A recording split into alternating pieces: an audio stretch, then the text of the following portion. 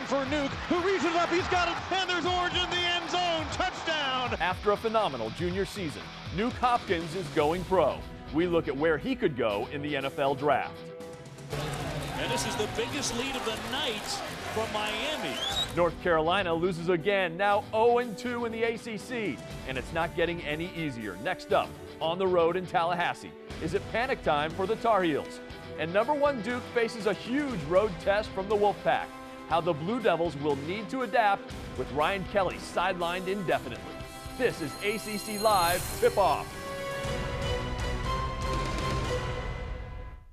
Welcome to ACC Live. This is our final show of this very first week of the program. I'm Jeff Fischel here for the ACC Digital Network. It's Friday. That means tip-off. That means Mike Gminski is here to take us through every one of the big games this weekend. We'll look at the matchups. We'll get his predictions as well. But first, some breaking football news. The ACC has released its conference matchups for the upcoming 2013 football season. Who's home? Who's away? Who's got the big games? For all of these games, check out the entire list at the ACC.com. The conference has all the matchups. Now, there are no dates yet. That's coming up likely next month. And, of course, we will make sure we have that breaking news for you as well. But, again, see who's playing who in the 2013 football season on the ACC.com. We will have more on this story later on the ACC Digital Network. All right, the big football news last night, it came from Death Valley. A day after Taj Boyd decided he was staying for his senior year, his top wide receiver last year, DeAndre Hopkins, announced he's leaving a year early for the NFL. ESPN draft guru Mel Kiper says Hopkins is the #3 junior wide receiver in the country. Some mock drafts have Hopkins going as early as the late first round. His 2012 season will leave him in the record books for a long time. Hopkins had 82 catches, set a Clemson single-season record, 1,405 receiving yards. His 18 touchdowns weren't just a school record, but an ACC record as well. Let's talk hoops now. Mike Gminski's here, and Mike, last night, Miami dropped North Carolina to 0-2 in the ACC, 68-59 the final score. All right. First of all, the Tar Heels had no answer for Kenny Kaji. No, he was outstanding last night, and they really needed him to step up with Reggie Johnson being hurt. Not a true post player, but a guy who can cause a lot of problems, score a lot of points. He really did cause a lot of problems, especially right. I mean, he would pick, and then he'd roll out and stretch the defense out. Yeah, and that's a play that they've gone to a lot with, and again, in the absence of Johnson, that they run that high pick and roll. He's a stretch guy, a stretch four, a guy who can step out and shoot the three. Outstanding last night, 18 points, and more importantly, 4 blocks, 2 of them at the end of the game that were really instrumental. And when they weren't worrying about him, other guys were getting open for three-pointers. So now the Tar Heels 0-2. You know, Tar Heel Nation very worried right now. What's wrong with UNC? Well, they're just not constructed like Roy Williams teams, and they're having trouble at the point. They're not manufacturing easy offense. They don't have a true post player, and their perimeter guys not shooting great.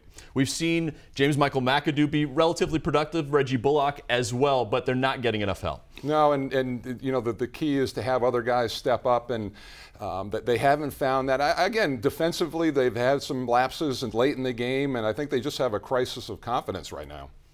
All right, so let's look ahead now to the upcoming weekend. Let's take a look at the weekend menu brought to you by Ruby Tuesday. Mike, Virginia visits Clemson. Well, I think Clemson a lot better at home, better offensively, although Joe Harris really a nice player for Virginia's stingy defense. The Tar Heels have to win in Tallahassee to avoid an 0-3 start. Yeah, it's going to be tough, too. Florida State usually plays them well down there, and they've figured some things out in the last couple of games, 2-0. They have looked very tough. Virginia Tech travels. The Hokies will be on the road in Atlanta. Well, Eric Green leading the conference in scoring, having a terrific season, but they are really depleted. And I think Georgia Tech gets it together, gets their first ACC win. They've really looked like a team, very cohesive, just not always enough parts. Boston College and Wake Forest both 1-1. Yeah, coming off a good game, Boston College really finally scoring. I love Ryan Anderson. I think he's having a first-team All-ACC type of year. He's third in the conference in scoring and rebounding. The Sunday matchup is a great one, Maryland and Miami. I'd love it more if the Terps had won the other night. Yeah, and it's they start off 13 wins after that initial loss, but Miami, very impressive 2 road wins to start out their season. Alex Len has to worry about Kenny Kaji and Julian Gamble this upcoming weekend. The big one Saturday afternoon, #1 Duke, #20 North Carolina State. Blue Devils 15-0, the Wolfpack 13-2. You have Mason Plumlee, arguably the best player in the country so far. You have CJ Leslie, the preseason ACC Player of the Year. So, the key to the game, though, might be a guy who's not playing at all. Ryan Kelly out indefinitely, the power forward for Duke with a foot injury. What makes him so effective, and what can Duke do to try to replace him? Well, it's so tough, Jeff, that he's another one of those guys who's a stretch four. He can shoot the three. He really spreads things out defensively. So it's going to be hard to replace him. The guys who will come behind, Josh Harrison, Emil Jefferson, Alex Murphy, don't have those skill sets, but more defensive players. So I think the onus is going to fall on the other perimeter players to get open looks. Well, I'll tell you what, since the start of the year, we've certainly seen Quinn Cook step up in a big way, including a career-high 27 points the other night. More on this game coming up. And speaking of Cook, he's one of the ACC guards up for some postseason hardware. Here's what's happening in the ACC now. Cook, one of 20 finalists for the Bob Cousy Award, which goes to the nation's best point guard. Coach K could not be happier with the way Cook has played stepping into the starting lineup. Tomorrow, you see Cook face off with Lorenzo Brown. The NC State guard is also a finalist. He's averaging 13 points, 7 assists, 4 rebounds a game. Also on the list, Virginia Tech's Eric Green. He leads the nation in scoring at more than 24 points a game. He's been great, just not getting enough help. Florida State is the top ACC school in the latest Learfield Directors Cup standings, and all 5 ACC schools are in the top 21. That's better than any conference. The Noles 3rd in the country, UNC 5th, after the women's soccer team won the national title. The Learfield Directors Cup goes to the school with the best overall athletic performance in all sports. Al Golden has brought back a former Hurricane star. Ex-Florida International head coach Mario Cristobal is back at his alma mater as associate head coach. Cristobal played for Miami during the glory days from '88 to '92 and was also an assistant at the U for 3 seasons. And one of Cristobal's former teammates at Miami, Rob Chudzinski, has been named the new head coach of the Cleveland Browns. After graduating from Miami, he was an assistant at the U for a decade before making the jump to the NFL. All right, coming up, we have Mike's predictions for the games this weekend, and he goes against the machine. Who knows better, man or machine, with this weekend's games? Also, NC State's Lorenzo Brown. Having a great year so far. Can he be a difference maker tomorrow going up against the top team in the country? We'll talk about Lo Brown next. You can't keep greatness in a box, so we won't. The ACC mobile app, presented by Outback Steakhouse. Imagine seeing this on this. That's greatness. For the ACC schools you live for, it's the app you can't live without.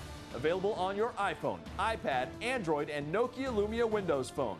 The ACC mobile app. Live games, video, scores, stats, news, and greatness. Search ACC Sports on your mobile device. Out with the old and in with the delicious. Commit to bold taste with the new Flavor Resolutions menu at Ruby Tuesday. 10 entrees starting at $9.99. Try our savory barbecue brushed ribs and bacon-wrapped shrimp. Or take it up a notch by adding coconut-crusted shrimp to our mango salsa-topped Caribbean chicken. Plus, enjoy our endless garden bar, free with any chef-inspired entree. Ruby Tuesday. It's all good here. Start the new year with savings. Visit rubytuesday.com today for a $5 coupon. The ACC Digital Network, the ultimate video destination for ACC fans.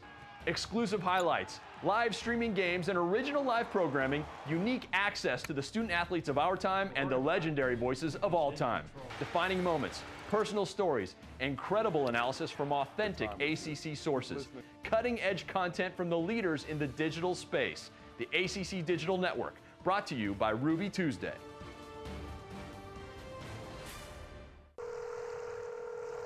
Good afternoon, Chase Sapphire. This is Stacy from Springfield. Oh, Hello? yes, I didn't realize I'd be talking to an actual person. You don't need to press 0. I'm here. Reach a person, not a prompt, whenever you call Chase Sapphire. ACC stars are in every NFL playoff game this weekend. UVA quarterback Matt Schaub, the 2002 ACC Player of the Year, leads the Texans against former Miami defensive lineman Vince Wilfork and the New England Patriots. Of course, Schaub's favorite receiver is another former Cane, Andre Johnson. The NFC features a battle of former ACC quarterbacks. Seattle, of course, has Russell Wilson, who played at NC State for 3 years before transferring. And Atlanta, the Falcons, they have Matt Ryan, who started at Boston College. He was the 2007 ACC Player of the Year. That's going to be a great matchup, the Seahawks and the Falcons. 2 explosive ACC receivers in the Baltimore-Denver matchup. One of Peyton Manning's favorite targets, Demaryius Thomas from Georgia Tech. The Ravens go with Torrey Smith out of Maryland. Of course, the Ravens also have former Canes stars, Ray Lewis and Ed Reed. Another former Terp. We go from Torrey Smith to Vernon Davis, lining up for the 49ers against the Packers. The Niners running back, of course, the Canes' Frank Gore. The Packers have another Cane, cornerback Sam Shields, and ex-BC star, defensive lineman B.J. Raji. All right, welcome back to ACC Live. This is Friday, which means it's tip-off, which means Mike Gminski is here to tell you what's going to happen this weekend. The show's just started this week. We take you all the way through the week, from telling you what's happened over the weekend all the way to predicting the next weekend's games. Every noon here on the ACC Digital Network, and tweet us as well. Follow our Twitter feed at the ACCDN. He's at GMan43Duke. I am at Jeff Fischel. The big game, of course, we've been talking about it. Number 20 NC State, number 1 Duke. While Coach K is worried about replacing Ryan Kelly, Mark Gottfried has a great problem. Everywhere he turns, he has a guy who wants to score and can score. But this week's spotlight player may be the key, Lorenzo Brown. Yeah, I think Lorenzo Brown is the guy who really leads his team, and as he plays, his team plays much better. And take a look at some of the things that he can do, and really a versatile player. This is NC State loves to get out on the floor and run the break, and this is what he does. You see the nice spacing by the Wolfpack, opens up a lot of driving lanes, and Lorenzo Brown, great off the dribble. In the penetration here, Ryan Anderson has to step up, and underneath, it's an easy layup inside. So that's it's one of the things that he does. Also defensively, a great player. You see him in the background, kind of playing that strong safety, roaming around, looking for passing lanes. Shoots the gap here well, and this is, again, out in the open floor doing what they do best. And he does a nice job here of letting the break develop. Howell coming in a little late, but he's got Rodney Purvis on the left wing wide open for an easy 3. What always strikes me about Lorenzo Brown is he's always so composed, always so calm, and no matter how quickly he's playing. And at 6'5", he can go in and rebound and finish as well. I love big guards, Jeff. He has been great in every facet of the game this season. So, will NC State beat Duke? It's time to unleash the computer. What does it think of Duke and North Carolina State? John Pence, the creator and editor of SCAAHoops.com, tells us how the computer sorted out the Ryan Kelly injury and who the computer says will win. Well, the big game to watch this weekend is NC State and Duke. Duke's playing their first true road game of the year. Talented NC State offense against a tough Duke defense. But the real storyline is Ryan Kelly not playing. And I took a look with our SCACCHoops.com game simulator at what's the difference with Kelly playing and not playing. With Kelly in the lineup, Duke was actually favored to win 72-64. With Kelly out of the lineup, Duke wins 71-70. That's it. It shows Kelly's impact in the game. It's interesting that Kelly's impact is actually more on the defensive side for Duke. But either way, Duke wins, and look for a 71-70 win from Duke on Saturday. I was not expecting that, John. Thanks again. By the way, you can run his computer game simulator to have any 2 college basketball teams play. Go to SCAAHoops.com. I wasn't expecting that because Kelly's shooting like 68% from threes over the last 9 games before he got hurt. Yeah, I would have thought his impact would have been more on the offensive end of the floor, but good defensive player, and he would have had a challenge with C.J. Leslie. So it's going to be it's a huge game for the Wolfpack. All right, so let's see now what the picks are from Mike, from fans on Facebook, and from the machine. First, we see Virginia, Clemson. Gminski, you pick Clemson. You agree with the computer, but the fans like UVA. Yeah, I like Clemson at home, especially the scoring the ball a little bit better. But here's the big one: Duke. The fans still like Duke. John Pence still likes Duke. The computer does, but you're going with the Wolfpack. I think they step up in this game, and it's a statement game for them. It's maybe the most important one they've had under Gottfried. I'm surprised the computer's picking North Carolina the way Florida State's been playing and the way North Carolina's been playing. Yeah, they really struggled in the non-conference, but I think that Florida State's figured it out, and traditionally they play Duke and Carolina well at home. All right, let's look at these last 3 games of the weekend. Man versus fans versus machine. Virginia Tech, Georgia Tech. You agree with the computer. Georgia Tech, the fans like Virginia Tech. Boston College, Wake, everybody likes the Eagles. And then Miami, Maryland. Again, I think this one's going to be a fun one. You're going with the Canes. It's hard to argue with the way they've played. No, and 2 tough road wins to start off. I think they get home and take care of business. The great thing about the game simulator on SCACCHoops.com, it actually predicts the score as well. You can actually break it down into individual stats over every game if you'd like. Again, SCACCHoops.com. We'll look at how, every week, right? We'll see how man versus machine. We'll see how Mike does against the computer. All right. It's time now to go to our hidden gem. One last thing before we go. We found this on eBay. Mike, we want to surprise you with this.